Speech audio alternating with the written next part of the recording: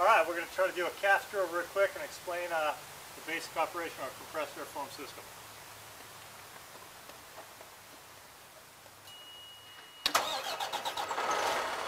All the engagements can happen inside the cab. We've got all the switches here.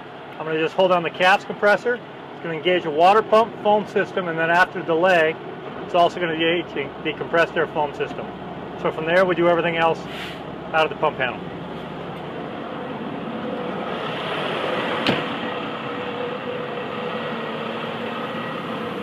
Alright, so I'm just going to confirm a couple things real quick.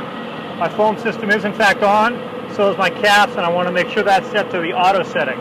I'm going to go over to the control mode here, go ahead and set it to pressure, and I hit the preset.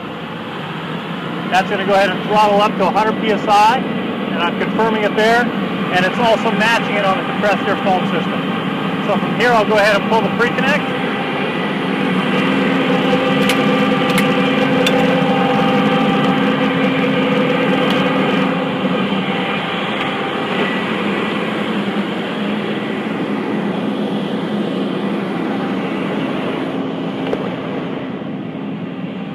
Anytime with a compressed air foam operation, I'm going to go ahead and spin this off so I've got my smoothbore tip. Alright, when I'm ready, I'm going to go ahead and call for water. I'm going to go ahead and open this valve here, and almost as soon as I get water out the system, I'm going to go ahead and engage the air line, air to the system right here.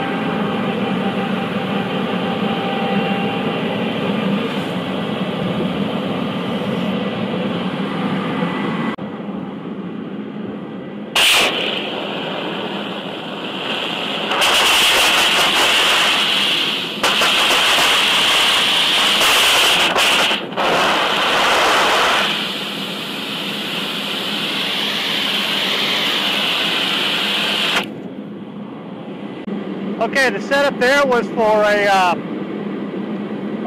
wet type foam, wet cast, which would be used for direct fire attack. In a second, I'm going to show you how to do tri-foam. All right, just to review real quick the settings. Main pump pressure 100 psi, which is the auto setting. Compressor's on auto, which matches the pressure there. Water valve all the way open. Air valve on. 0.3% in the foam system, and then the last part over there on the nozzle side is where we've got the 15/16 on the tip. Now I'm going to show you just real quickly how to switch this over to a dry cast. There's really only two settings. I'm going to choke down the water here, and I'm going to change the tip there. On the puck, we have an indication here of where to put the water valve.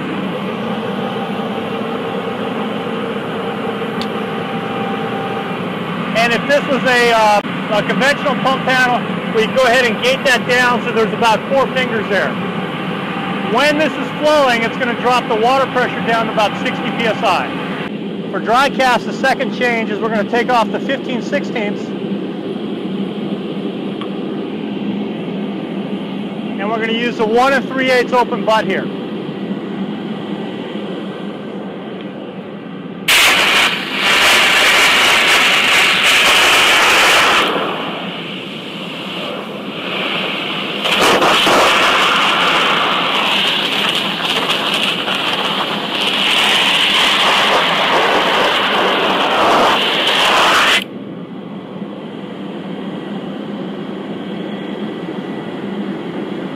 That's how you make a mess. System shutdown is pretty easy.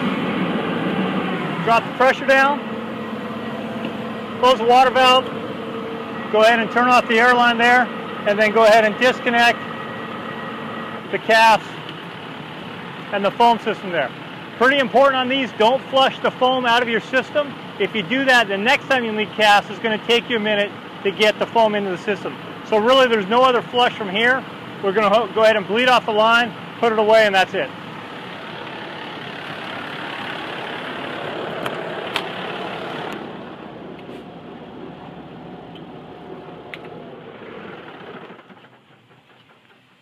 Okay, just real briefly, I want to go over the nozzle setups that we're using here. These nozzles are used both for compressed air foam, wet or dry, or just standard water, either with or without foam. For a non-cast operation, we're going to use the full nozzle we've got here, which is really all three parts: the bail, the slug tip, and then the metro, which is set at 125 GPM at 100 psi. If we're doing water only, that's primarily what we're going to be using.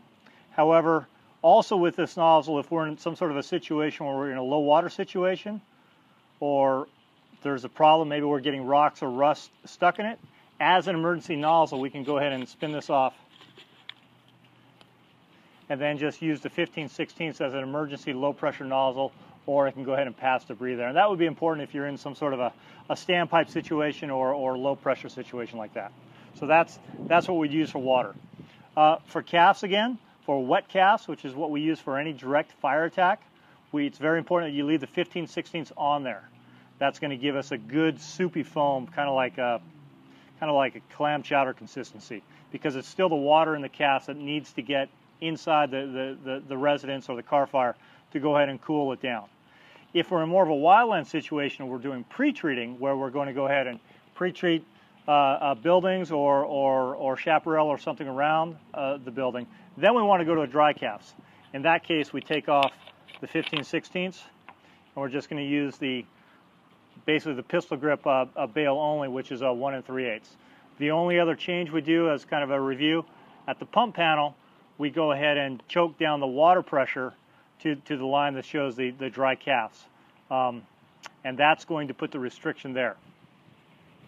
The way CAFS works, it's really important. At the pump panel, we've got foam being injected in, just typical Class A foam. It could be Silvex or really any of the other major brands work pretty good.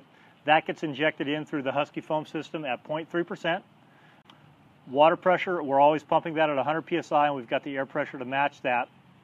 The important part is that you have to have a minimum amount of hose. Now, we use 1.5" hose here. The longer the hose is, or the smaller the diameter is, the more mixing we'll get, which is going to make a better and better foam for us. If we're in a situation where we don't have enough mixing, or we don't have the water, air, and foam mixing properly, then we're going to have just pure air coming out of the nozzle here. And when that happens, we call it chug, where it kind of kicks back on you a little bit. If that continues to happen, you need to come up with some way to increase your mixing, either using a smaller diameter hose, using a longer lay, or as a last resort, go ahead and bump up the foam concentration to like 0.4 or 0.5%. And if that doesn't fix your problem, then you probably have some other part of your system not working right. Just wanted to give a brief review there. And along with that, kinks in the hose, you want to avoid those at all possible, because when you get a kink, it's going to strip the foam, pop all the bubbles that's already been produced in the hose line. I think that's it. Just wanted to give a review on the nozzles and the hose we're using, and obviously we're not using 1 3/4 basically because with casts we don't really feel we need to. We can get good fire knockdown with just a lighter weight hose. And of course this thing, which has got casts in it right now, is just super lightweight and really, really maneuverable. All right, that's it.